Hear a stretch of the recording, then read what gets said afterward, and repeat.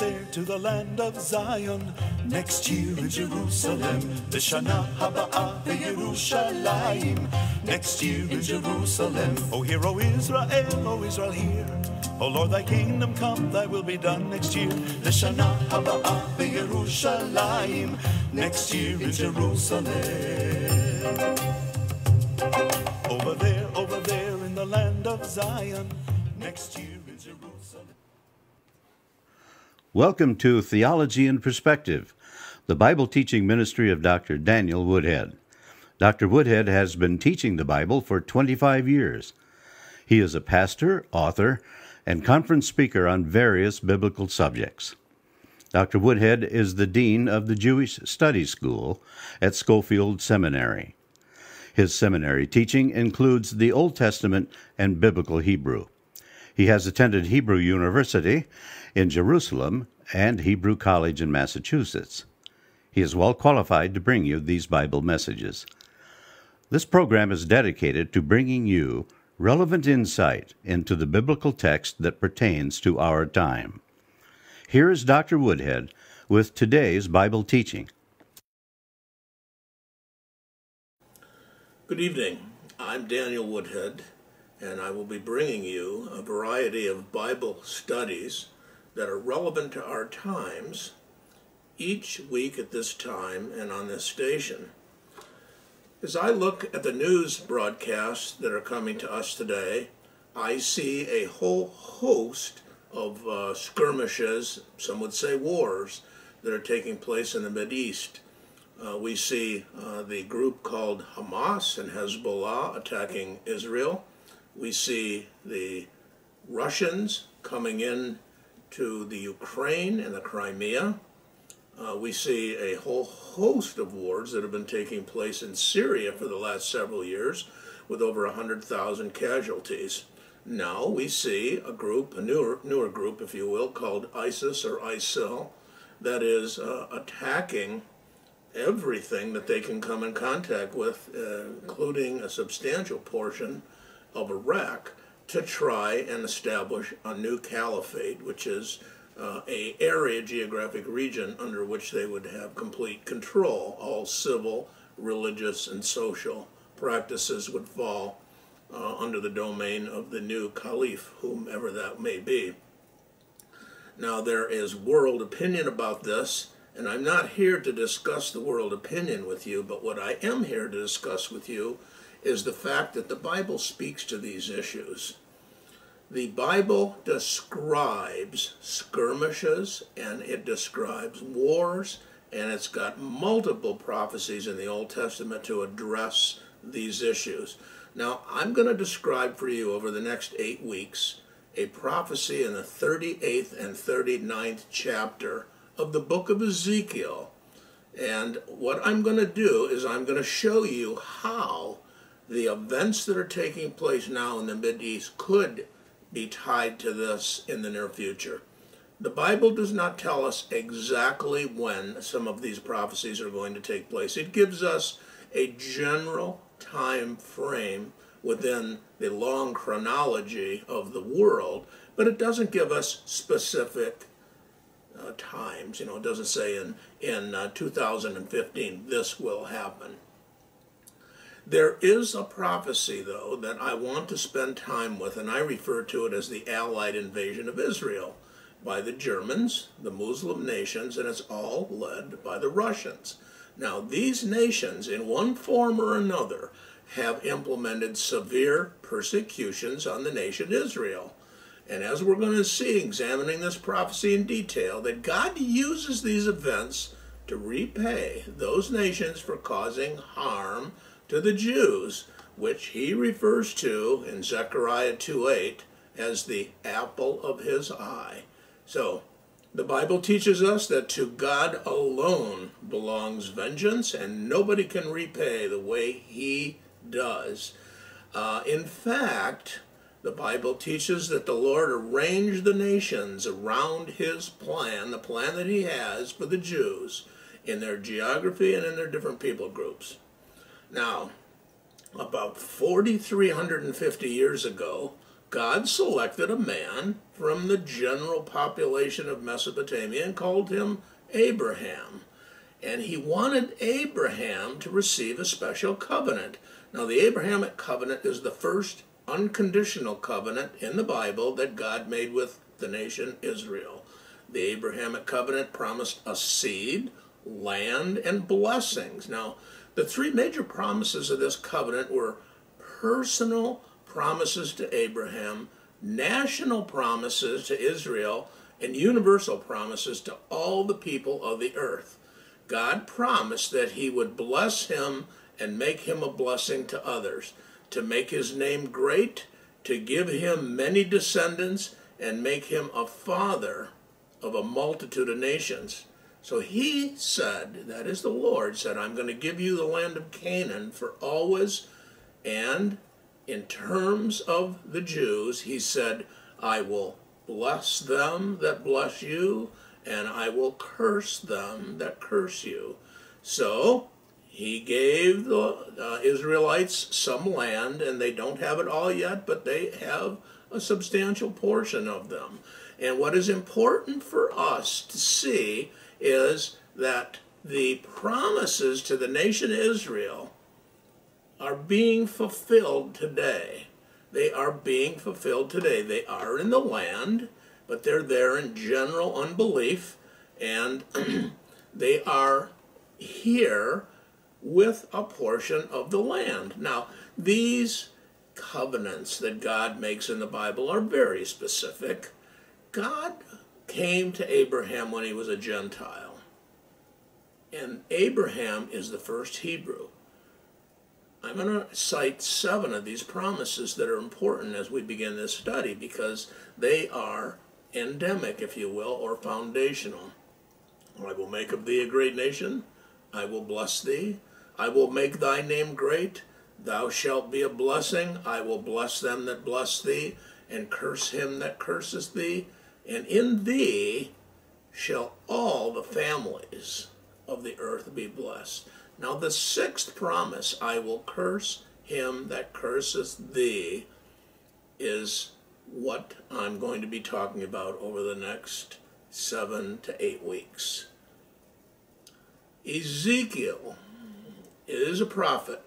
He was a prophet in Israel in 605 BC. And we're going back quite a ways. We're going back 2,600 years.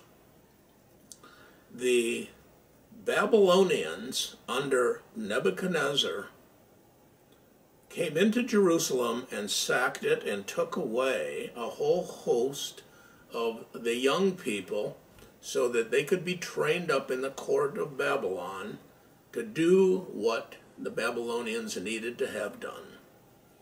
And they set up a puppet king in Israel, and they left. The puppet king did not do what Nebuchadnezzar wanted, so he came back in 597 BC. He sacked it again. He took away a whole host of people then, and one of those was a priest who was about 30 years old at the time, and his name was Ezekiel, 597 BC. From 597 BC until 586 BC, he made a whole host of prophecies about the nation Israel. One of these is what we're going to be looking at. Now, the Ezekiel prophecy that we're going to be looking at took place before the last invasion of Nebuchadnezzar, which was 586 BC. So there's 3 invasions, 605 BC, 597 BC, and 586 BC. Ezekiel was in Babylon making these prophecies that God had given him. I want to spend a bit of time today talking about the various persecutions that the Jewish people have undergone. We're going to look at the Russian persecutions, the Soviet persecutions, the German and the Muslim nations' persecutions. We're going to look at, in subsequent messages, the world empires that the Bible speaks about, and we're going to look at where they lead. We're going to look at divine retribution the invading nations in this Allied invasion of Israel, where do they come from? Where do they invade? Why are they invading? What happens to the invaders? How does it happen? How does God get blessed by this? And then we're going to look at the weaponry that's used. There is a subject that has occupied many, many people for a long, long time, and that's Jewish persecution. I'm going to look at first the Russian persecution of the Jews. From 1721 on, the official doctrine of Imperial Russia was openly anti-Jewish. For example, when the Russians captured part of the Ukraine in 1727, and what they did was they then took, excuse me, I lost my slide here. Let me try and bring that back. When they took control of the Ukraine, the Tsar established what was called a Pale of Settlement, and that included Poland and the Crimea. Now, the Jews were supposed to remain in this pale, if you will, and in order to leave, they had to get special permission, and they were persecuted there. And specifically in 1786, Catherine the Great of Russia ordered all Jews in her domain to move to an area in southwestern Russia and Poland known as the Pale of Settlement. Now, the Pale consisted of 25 provinces that included the Ukraine, Lithuania, Belarusia, Crimea, and part of Poland, arriving in massive numbers. The Jews eventually dispersed and settled throughout the region of the Pale. Now, they were specifically expelled from Moscow and St. Petersburg, and they were forced into the Pale, and later they were also expelled from the rural areas within the Pale, and they were forced to live in these little teeny towns called the shtetls. The shtetls is that's a Yiddish word for small town.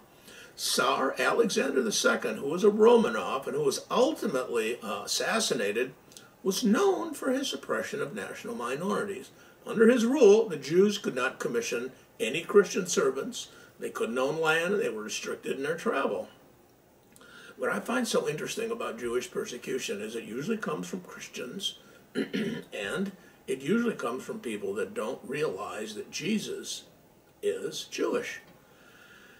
And Jesus never condemned the Jewish people. He condemned the people that were the ruling authorities of his day, but not the people, because all of the early church were all Jewish people. Anyway, the next Tsar, Tsar Alexander III, he just escalated the anti-Jewish policies. They were referring to these folks as Christ killers and oppressors. There was a large number of anti-Jewish pogroms, and by you get around 1881, they were blamed for the assassination of Alexander II. It's another outbreak, and then the pogroms started where 166 Russian towns where thousands of Jewish homes were destroyed. And the families were reduced to poverty. Large numbers of men and women and children were injured, some of them killed. The new Tsar blamed the Jews for the riots. On May the 15th, 1882, he introduced so-called temporary regulations that stayed in effect for more than 30 years and came to be known as the May Laws. So there's been a systematic persecution. I don't want to spend a whole lot more time talking about that, but if you call me at 1-877-706-2479 or write me, our post office box will be given by the announcer at the end of this show. I'll be happy to send you additional information on these subjects. So I want to move on, though, to another persecution. And the reason I'm talking about these persecutions is because the groups that are persecuting the Jews or have persecuted the Jews are the groups that are going to gather together under the leadership of the Russians and come against Israel in this prophecy. Let's look at Nazi Germany. I think everybody knows, at least those of middle age and beyond, what happened there for those 12 years that Adolf Hitler was in control. Nazi Germany was a militantly intolerant and violent group who considered the Jews to be foul, have shameful lives, and they subjected them to horrible treatment. First they wanted to expel them from Germany, and then they subjected them to cruel treatment and painful deaths. The Nazis used the same despicable kind of language that was found in Martin Luther's The Jews and Their Lies when describing them publicly. It also appeared in Hitler's Mein Kampf, which means My Struggle, his personal biography and plan. You know, Nazi Germany didn't invent anything new regarding the treatment of the Jews. They just simply amplified the Jewish attitude inherent in European Christianity and its history. The constant question that arose in Hitler's party and later in his administration is, what do we do with the Jews? The issue became known as the Jewish question. They attributed to the Jews all their sources of economic and social problems. The answer became found, if you will, in 1941, which they called the final solution. That's when they started exterminating them in large numbers. They had been putting them into camps, if you will, and they had been working them to death, and they had been shooting them, but in 1941 they found that they could develop, or this, it was an pesticide, Zyklon B, and that's where they started gassing them in mass. So they implemented a satanic practice of gassing these Jews in large volumes. Now, many said that Adolf Hitler was demonically driven, and one of the early founders of the Nazi Party was a man named Dietrich Eckart. And as he lay dying in 1923, he made the following statement about Hitler. He said, "Follow Hitler. He's going to dance. But it is I who has called the tune. I have initiated him into the secret doctrine, opened his centers in vision, and given him the means to communicate with the powers.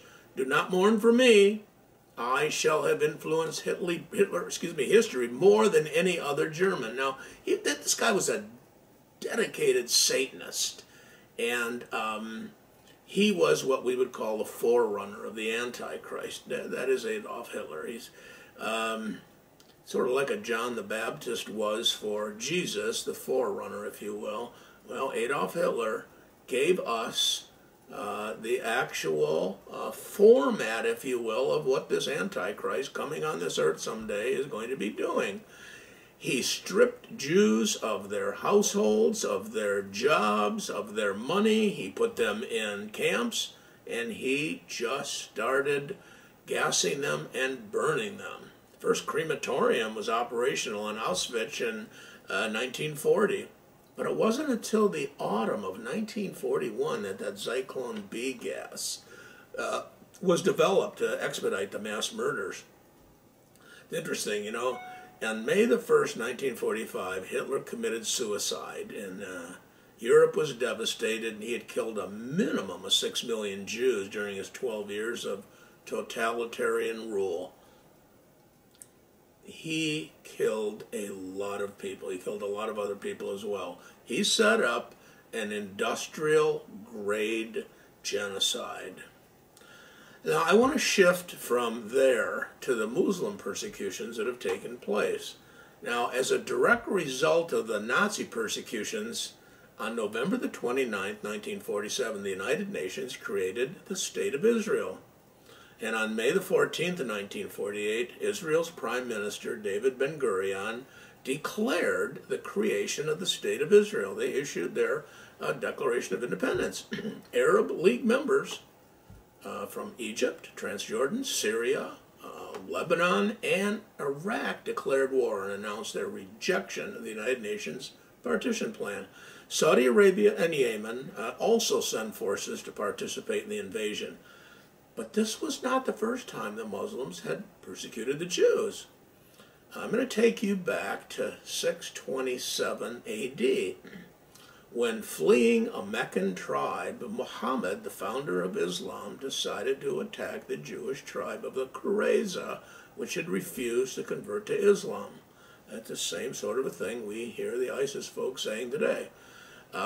He had trenches dug in the marketplaces of Medina, and according to Muslim sources now, Encyclopedia Britannica, Muslim sources, He beheaded between 600 and 900 Jewish men. One only was reported to have converted to Islam, and his life was spared. Now, the women, the children, and the property were divided amongst the Muslims. So, jihad, or holy war, is a permanent state of war for Islam, and it does not include the possibility of any true peace ever.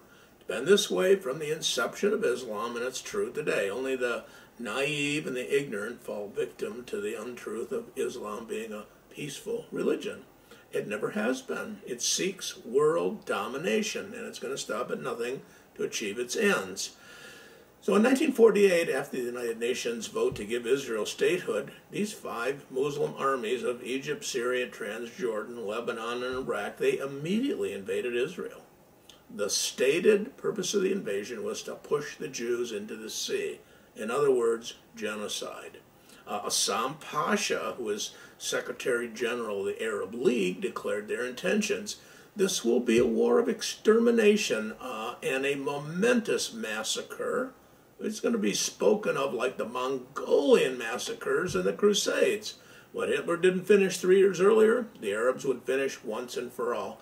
Now, there was a Nazi collaborator during the war named Haj Amin al-Husseini, and he led the Arabs of the former British Mandate, which is what Palestine was called at the time. He was charged at the Nuremberg trials, but he escaped in 1946 before being convicted. Now, al-Husseini actively supported Hitler's aim to exterminate the Jews in World War II. The Jews prevailed, though, with only World War I weapons against all these Muslim nations. And it was only weapons that the Czechoslovakians would give them. No one else helped them. Now, there are plenty of pieces of information, some of which I'll touch on over the next 8 to 10 weeks or so, about the miraculous survival of the Jews, and this is one of them in that very first war. In 1949, Israel signed armistice agreements with Egypt, Syria, Lebanon, and Transjordan. And then in April 1949, Transjordan changed its name to Jordan. At this time, Jordan annexed Judea and Samaria. That's what is commonly being called the West Bank now. The region became a source of a whole host of terrorist attacks against Israel's citizens. And in 1945, there were about 870,000 Jews living in the surrounding Arab countries. The Muslim called them Dhimmi. During the 1948 and 49 time frame there, the Arabs persecuted these Jews right after the independence. Their personal and real property was confiscated. Yemen, Egypt, Libya, Syria, Iraq, they all had anti-Jewish riots. Zionism was declared to be a capital crime in Iraq, and approximately 600,000 Jewish refugees left the Arab states and were welcomed into Israel by the Ashkenazi Jews that were living there at the time. So the Jews became full citizens of Israel.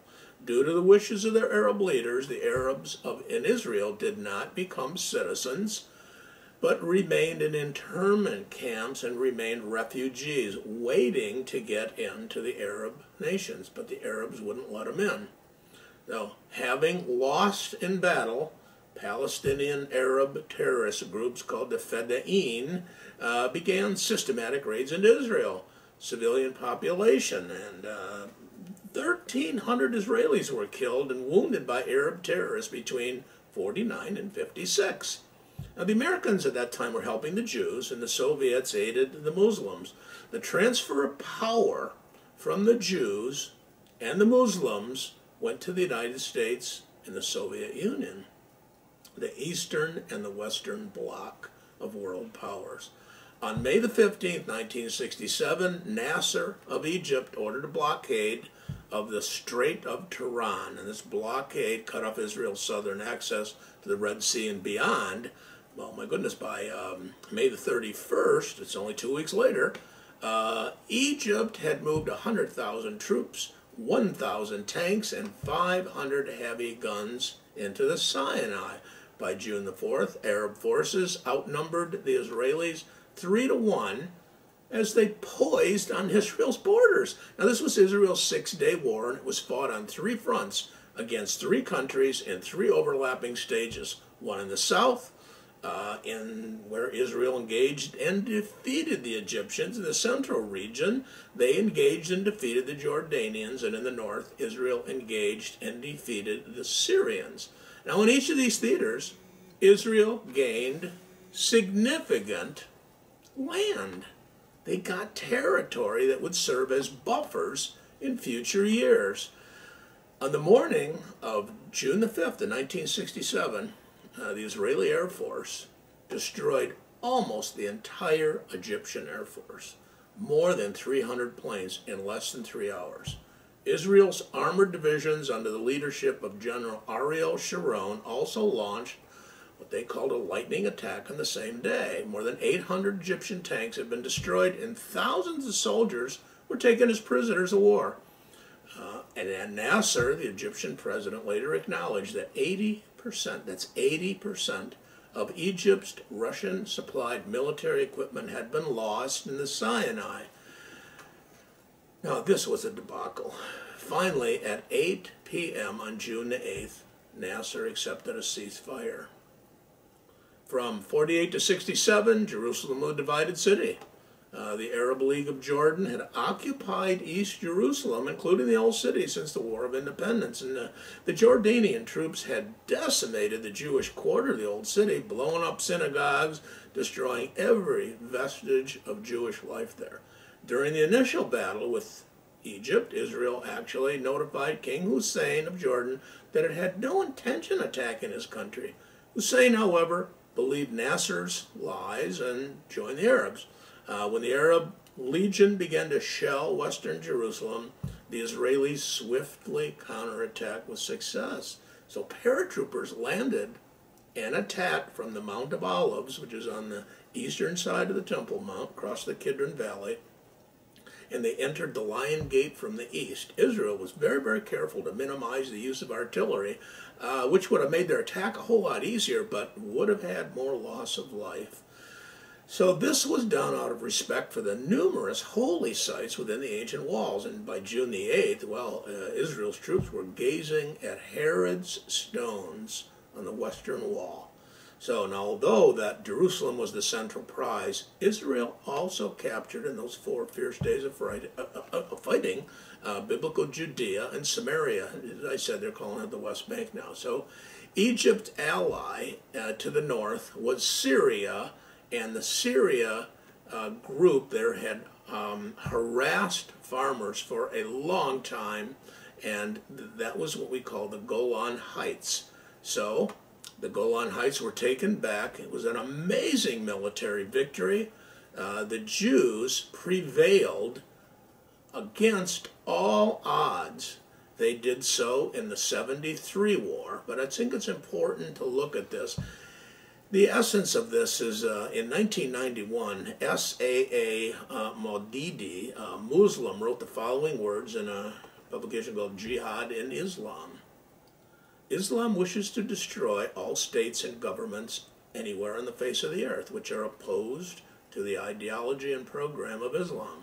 Islam requires the earth, not just a portion, but the whole planet, and that God's law, Sharia, should be enforced in the world by force of arms. Truth cannot be confined within geographical borders. The allegiance of a Muslim does not rest on his domicile in the country in which he is living, but on his faith to which he belongs. Wherever there is the rule of Islam, there is his own country. Now, I will be back with you next week to bring you a lot more of this message. Please listen to our announcer, and he has an offer for you. We hope you have been blessed by this message today on a contemporarily relevant Bible topic. If you would like a DVD of today's program, please write us at Post Office Box 384, Pentwater, Michigan 49449. That's Post Office Box 384, Pentwater, Michigan 49449. Or call us at 1-877-706-2479. That's 1-877-706-2479. Once again, that's 1-877-706-2479. The cost is $15. Let us know if you have any questions about today's broadcast. We look forward to providing you with continuing Bible messages each week on this station. God bless you.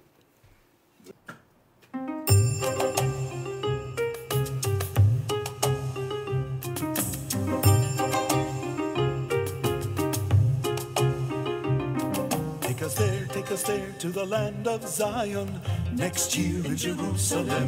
The Shana Haba'ah Yerushalayim, next year in Jerusalem. O hear, O Israel, hear. O Lord, thy kingdom come, thy will be done next year. The Shana Haba'ah Yerushalayim, next year in Jerusalem. Over there in the land of Zion, next year in Jerusalem.